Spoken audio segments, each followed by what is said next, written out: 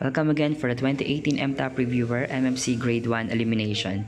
Okay, don't forget to subscribe on my channel and please don't forget to like this video and leave a comment if you have a question regarding the video.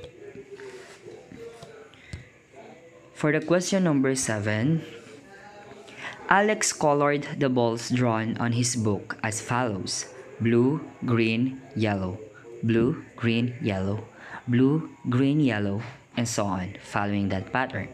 What is the color of the 25th ball? Okay, so in this case, we are going to transform, or we are going to change our balls, colored balls, into numbers. Marking 1 for blue, 2 for green, 3 for yellow. Okay, so yung formulang gagamitin natin ay last number divided by the number of colors. Okay, ang last number natin ay 25th ball. So 25. I-divide natin siya sa number of colors, which is 1, 2, and 3. We have 3 colors.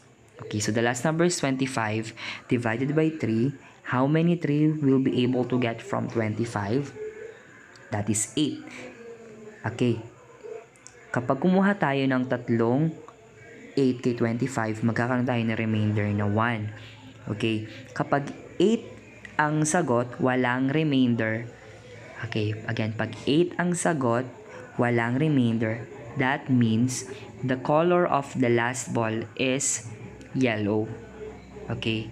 Kasi divisible by 3 siya. Kaya lang, meron siyang remainder 1. That means, we are going to count again starting from the blue.